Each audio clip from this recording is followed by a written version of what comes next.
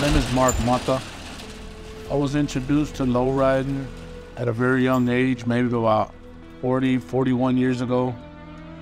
I could remember, being outside with my older brothers, and I was maybe 4 or 5 years old, and they would be outside cleaning their cars, wiping the wheels down. And I remember at one time they sat me in the car and told the guys for me to show them what he taught me.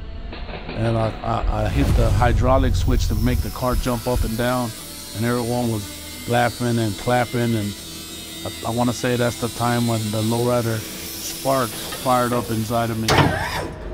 This heart has wings,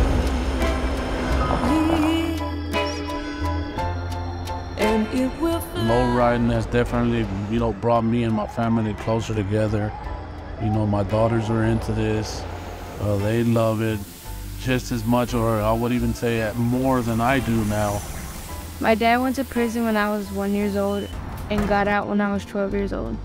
And that was a big change for me because I never knew what it was like to have a dad. Lowriding brought my family together because we were able to reconnect and bond with my dad through the cars after not having him in our lives for so long. And smile.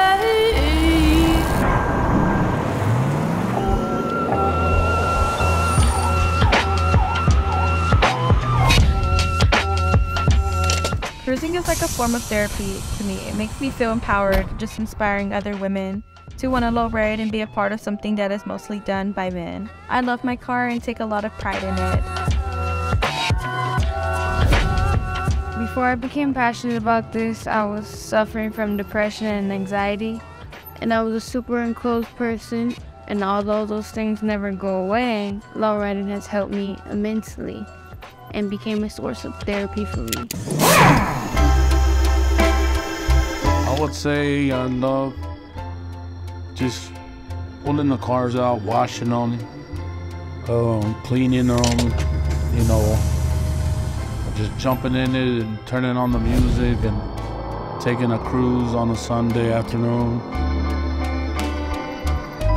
They just are shocked about it, and everybody just loves it. It's unbelievable in a sense. They're just oh my gosh, you and your sister are girls, y'all are lowriding, you don't see a lot of that around here, for sure.